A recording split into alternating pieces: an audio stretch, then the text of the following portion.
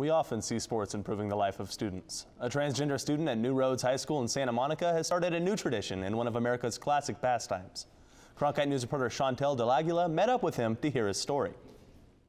On the outside, Jake Hofheimer looks like a typical 18-year-old boy. What many people don't know is that Jake was once Emma. I was always sort of a tomboy.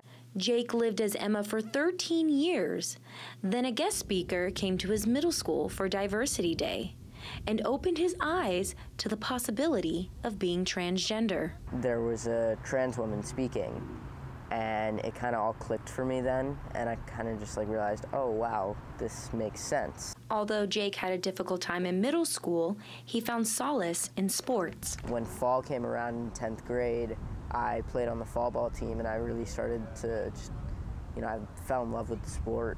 During the game, Jake's focus is on the field of play, but afterwards, he brings his big personality and loves to make his teammates laugh.